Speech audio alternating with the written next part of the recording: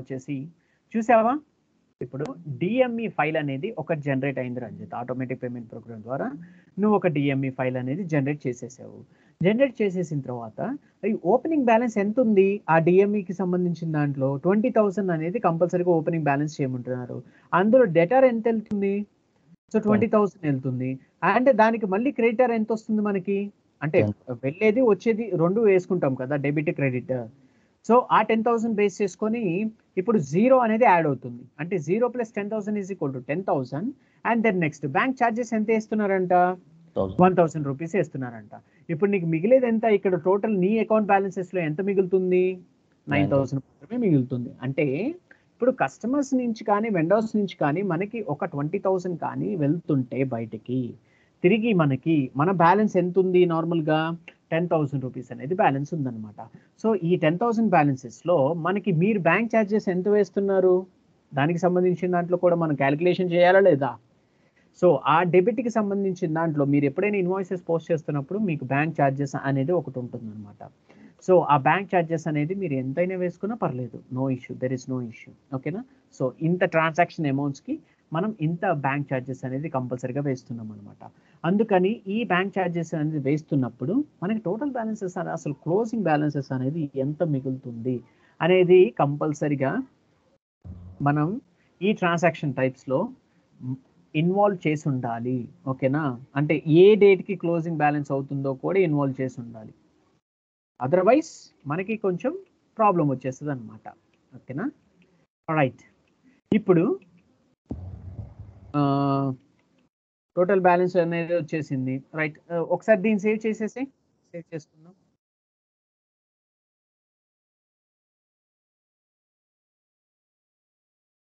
Okay right, ఒక్కసారి దాన్ని open చేసి క్లియర్గా మనకి ఏమేమి జరిగినాయి అనేది క్లియర్గా చూసుకుందాం ఇప్పుడు, ఓకేనా. ఎస్, దాన్ని ఓపెన్ చేసి చూడు క్లియర్గా.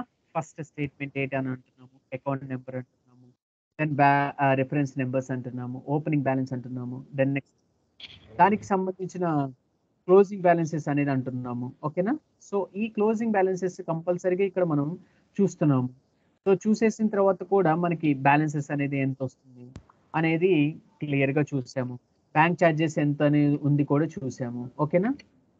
సో ఇవన్నీ చాలా చాలా ఇంపార్టెంట్. ఇక జస్ట్ సేవ్ చేసేసాం కదా.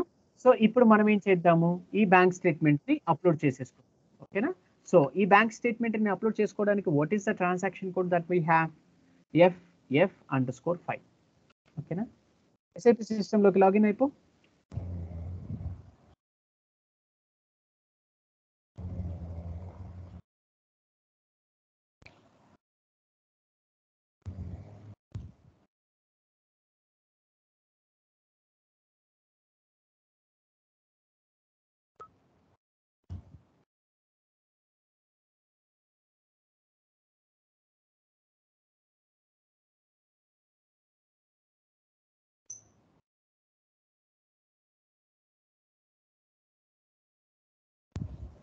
ఓకే రైట్, FF_5 లోకి వెళ్ళు, FF_5.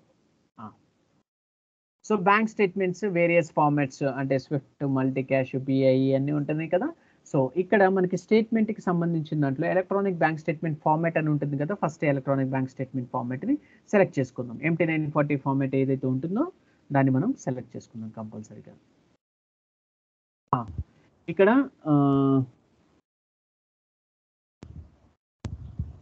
Swift MT940 with field and international fields ఏమైనా ఉన్నాయా, పైన MT940 international format structure fields అని ఉంది కదా, దాన్ని ఓపెన్ చేసుకో. అండ్ దెన్ నెక్స్ట్ ఇక్కడ స్టేట్మెంట్ ఫైల్ ఉంది కదా. సో మన స్టేట్మెంట్ ఫైల్ మనం క్రియేట్ చేసుకున్నాం కదా, స్టేట్మెంట్ ఫైల్ దాన్ని ఓపెన్ చేసి ఇక్కడ అప్లోడ్ చేసుకున్నాం, ఓకేనా. డ్రాప్ డౌన్ చేసేసి నీ ఫైల్ ఓపెన్ అయింది ఇక్కడ.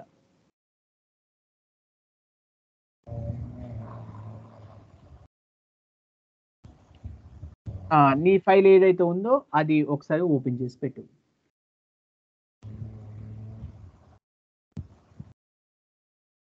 మన ఫైల్ ఎక్కడ సేవ్ చేసుకున్నాం,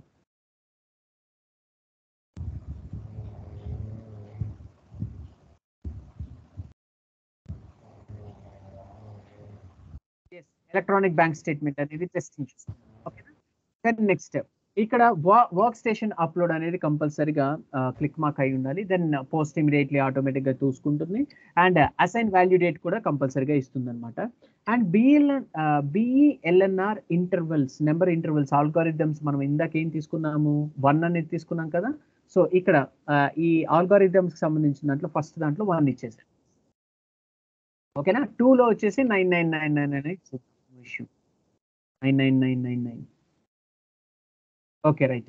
కింద ఇక్కడ ఎక్స్బిఎల్ఎన్ఆర్ దానికి సంబంధించిన దాంట్లో 1 అనేది ఇచ్చేసి దాని 2లో 999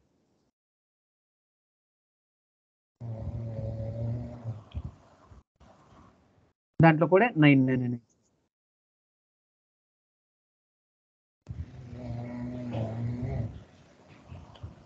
ఓకేనా. 9 అక్కడ ఎంత ఇచ్చో పైన 246 4 ఇంకోటి ఇచ్చేసాయి. Yes.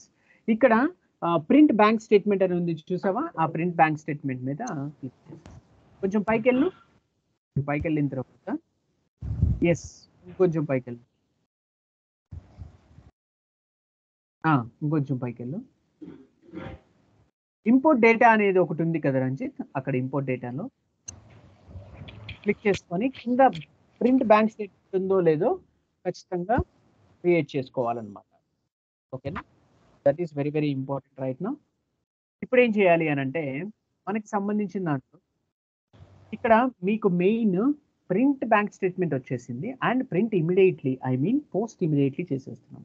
Then next assign value date ఏదైతే ఉందో అంటే ఈ రోజు అసైన్ వాల్యూ డేట్ 06/18/2022కి సంబంధించిన మనం ఓపెన్ చేసి పెట్టుకుంటాం అనమాట. ఒకవేళ అసైనింగ్ వాల్యూ డేట్స్ లేవనుకోండి, మీకు ప్రీవియస్ డేట్స్లో ఏమైనా చేశారనుకోండి, అసైన్ వాల్యూ డేట్స్ అనేది రిమూవ్ చేసేసి డైరెక్ట్గా ఎగ్జిక్యూట్ చేసుకోవచ్చు. నౌ మనకి 18/06/2022 ఉంది కాబట్టి already there is no issue అనమాట. ఓకేనా. సో ఎగ్జిక్యూట్ ఆప్షన్ అనేది ఒకటి ఉంటుంది చూడు పైన. ఎస్, ఇక్కడ మనం ఎలో చేసేద్దాం. ఎలో. ఓకేనా. Bank details not in table. ఇదేంటి bank details not in table అని వస్తుంది. ఎగ్జిట్ కొట్టు. FF_15 ఓపెన్ చేయి. FF_5 FF_5 yeah click on the enter. ఒకసారి ఇంపోర్ట్ డేటా మీద electronic bank statement format open చేసి ఒక్క నిమిషం ఆగు. స్విఫ్ట్ 940కి సంబంధించింది మనం ఏదో ఒకటి రాంగ్ తీసుకుంటున్నాం అనమాట. స్విఫ్ట్ ఫీల్డ్ 86 స్ట్రక్చర్ రికగ్నైజ్డ్ ఆటోమేటికల్ అని ఉంది కదా, దాన్ని అది పెట్టుకో. అండ్ స్టేట్మెంట్ ఫైల్ ఒకటి ఓపెన్ చేయి. అండ్ ఇంటర్నేషనల్ రావాలి మనకి. ఆ ఇంటర్నేషనల్ ఎందుకు రావట్లేదు?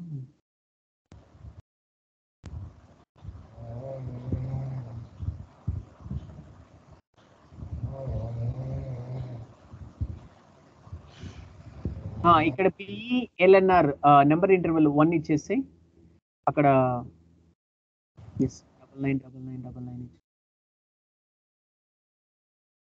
And XBLNR number interval and print bank statement పైకి వెళ్ళిపో. ఎగ్జిక్యూట్ చేయి. ఎలా చేయి? Bank details 654. ఒకసారి ఓపెన్ చేయి. నాట్ ఇన్ టేబుల్ అంటున్నారు. ఎల్లో మార్క్ ఓపెన్ చేయి. ప్రొసీడ్ లోకి వెళ్ళు.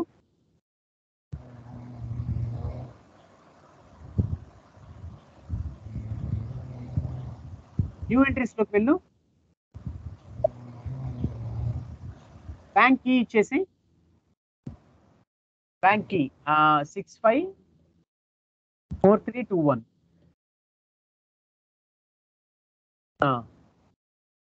దెన్ నెక్స్ట్ బ్యాంక్ అకౌంట్ ఇచ్చేసి 987654,321. ఇక ట్రాన్సాక్షన్ టైప్ తీసుకో. Yes, MT 940 format.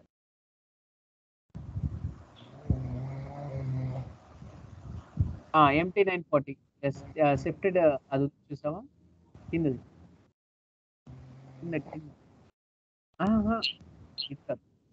5940 దాన్ని ఓపెన్ చేసి కింద MT940 format. Yes, you can just go to the save button and save it, no issue. Okay, back వచ్చేసి ఇప్పుడు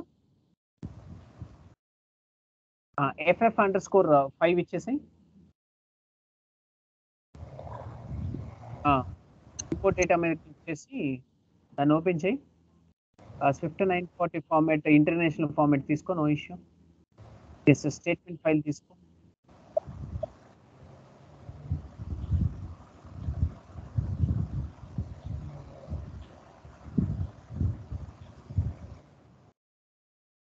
నైన్ ఇచ్చేసి అండ్ XBLR NLR కూడా 1 ఇచ్చేసి అండ్ 999 అండ్ ఇక్కడ ప్రింట్ బ్యాంక్ స్టేట్మెంట్ అని ఇచ్చేసి ఎస్ పైన ఎగ్జిక్యూట్ బటన్ లోకి వెళ్ళిపో. ఎలా పట్టు yes, inner statement 2021 is not in the bank date storage, no issue. ఇది జస్ట్ ఇన్ఫర్మేషన్ ప్రకారమే. You can just click on the information button. చూసావు రంజిత్, ఎంత వస్తుంది మనకి బ్యాంక్ స్టేట్మెంట్? 9000. ఇప్పుడు మన క్లోజింగ్ బ్యాలెన్సెస్ ఎంత ఉంది? క్లోజింగ్ బ్యాలెన్స్ 9000 రూపీస్ ఉంది. ఇవంతా బ్యాలెన్సెస్ అంతా ఓపెనింగ్ అయిపోయిన తర్వాత మనకి క్లోజింగ్ బ్యాలెన్సెస్ వచ్చేసి మనకి 9000 రూపీస్ అనేది ఉందన్నమాట. ఓకేనా? ఏం లేదు, ఈ స్టేట్మెంట్ ఏం చేస్తారు, మీ ఆర్గనైజేషన్ వాళ్ళకి తిరిగి ఈ మీ బ్యాంక్ వాళ్ళు తిరిగి ఆర్గనైజేషన్ వాళ్ళకి ఈ స్టేట్మెంట్ అనేది పంపిస్తారు. అరే బాబు, క్లోజింగ్ బ్యాలెన్సెస్ ఇంత ఉంది, ఓకేనా, ఓపెనింగ్ బ్యాలెన్సెస్ ఇదిగో ఇంత చూపించాము, దెన్ నెక్స్ట్ మా బ్యాంక్ ఛార్జెస్ ఇలా అయిపోయింది. సో ఇలా అయిపోయిన తర్వాత క్లోజింగ్ బ్యాలెన్సెస్ మేము ఏం చేసాము అని అంటే 9000 రూపీస్ అనేది చేసాము అని చెప్పేసి క్లియర్గా చూపిస్తారనమాట. Is it fine? Yes. So ఇదే ఈబిఎస్ ఎలక్ట్రానిక్ బ్యాంక్ స్టేట్మెంట్ని తీసుకొని వెళ్ళి వాళ్ళు ఏం చేస్తారు, ఆర్గనైజేషన్ వాళ్ళకి సెండ్ చేస్తారు. ఓకేనా? ఆర్గనైజేషన్ వాళ్ళ తర్వాత ఏం చేస్తారు, అరే మనకి క్లోజింగ్ బ్యాలెన్సెస్ ఓన్లీ 9000 రూపీసే ఉంది, సో మనం కొంచెం అమౌంట్ అనేది పెట్టేసుకుందాము. దెన్ నెక్స్ట్ వెండర్స్కి ఎవరికైనా, లేకపోతే పర్చేసింగ్ రా మెటీరియల్ చేసిన వేరే వన్ టైం వెండర్స్కి అయినా సరే మనకి క్లోజింగ్ బ్యాలెన్సెస్ అనేది కొంచెం ఎక్కువ ఉంటుంది. So that will be the fine thing for us అని చెప్పేసి వాళ్ళు క్లియర్ కట్ ఐడియా అనేది తెచ్చుకోగలుగుతారు అనమాట. అర్థమైందా? So this is about the electronic bank statement complete configurations. And next వచ్చేసి మనకి డాక్యుమెంట్ స్ప్లిట్టింగ్ ఆల్రెడీ నేను నీకు చూపించాను కదా, ఎలా డీయాక్టివేషన్ చేయాలి, ఎలా యాక్టివేషన్స్ చేయాలి. అండ్ డాక్యుమెంట్ స్ప్లిట్టింగ్ సంబంధించిన ప్రతి ఒక్క ఐటమ్ కేటగిరీస్ అనేది ఎలా వస్తుందో అనేది మనం క్లియర్గా చూసుకుంటున్నాము. ఎట్ ది సేమ్ టైమ్ మీకు ఇంకా ఒక 3 క్లాసెస్ ఉన్నాయి. ఆ 3 క్లాసెస్ ఏంటి అని అంటే రెజ్యూమ్ ప్రిపరేషన్ ఒకటి ఉంది, and at the same time implementation project గురించి ఎలా చెప్పాలి, and support project and role up project, and then next ఐడాక్లో interfaces అనేది ఉంటాయి అనమాట. సో ఐడాక్ ఇంటర్ఫేసెస్ అనేది జస్ట్ నీకు నార్మల్గా ఒక థియరీ పార్ట్ వైజ్ ఎక్స్ప్లెనేషన్ చేసి చూపిస్తాను, you know need to worry. But ఐడాక్లో interfaces ఎలా ఉంటాయో అంటే నాకు అంత క్లియర్ కట్ ఐడియా అనేది తెలీదు. బట్ ఎందుకంటే నాకు పని చేసే అవకాశం అంటే ఆపర్చునిటీ అనేది ఐడాక్లో ఎక్కువ రాలేదు కాబట్టి, సో నేను మీకు just theory part wise explanation చేస్తాను. నాకు ఎప్పుడైనా హ్యాండ్స్ ఆన్ ఎక్స్పీరియన్స్ ఐడాక్లో కనుక నా సీనియర్ కన్సల్టెంట్స్ కానీ మేనేజర్స్ కానీ ఎప్పుడైనా అసైన్ చేస్తే ఆటోమేటిక్గా నేను ఏం చేస్తాను, ఆ కన్ఫిగరేషన్స్ ఎలా ఉంటాయి, ఇంటర్ఫేసెస్ ఎలా ఉంటాయి అనేది కంపల్సరిగా నేను మీకు క్లియర్గా కన్ఫిగరేషన్స్ చేసి చూపించి మీ మెయిల్ ఐడి ఏదైతే ఉందో ఆ మెయిల్ ఐడికి కంపల్సరిగా వీడియోస్ అనేది సెండ్ చేస్తాను అనమాట. You know need to worry. But మనం ఇప్పటి వరకు చెప్పుకున్న కాన్సెప్ట్స్ అనేది that is more than enough. మీరు ఒక్కసారి ఇంటర్వ్యూకి అటెండ్ అయితే విత్ ఇన్ 5 ఇంటర్వ్యూస్లో మీకు ఖచ్చితంగా జాబ్ వస్తుంది అనమాట. ఓకేనా? So this is about the electronic bank statements and all. మనం నెక్స్ట్ డే రోజు కంపల్సరీగా ఒక టాపిక్ని తీసుకొని జాగ్రత్తగా ఎక్స్ప్లెనేషన్ చేస్తాను. At the same time resume preparation అసలు ఎలా ఉంటుంది, నౌకరీలో ఎలా మీరు అప్డేట్ చేయాలి, ఏ పాయింట్స్ పెడితే మీకు రెజ్యూమ్ పికప్ అవుతుంది అనేది కంపల్సరీగా ఇక్కడ మెన్షన్ చేసి కూడా చూపిస్తాను అనమాట. You know need to worry. ఓకేనా రంజిత్? నగేష్, అంతా క్లియర్ ఉంది కదా ఎలక్ట్రానిక్ బ్యాంక్ స్టేట్మెంట్? అంటే నువ్వు ఒకసారి కన్ఫిగరేషన్స్ చేయి, నీకు క్లియర్గా ఉంటుంది.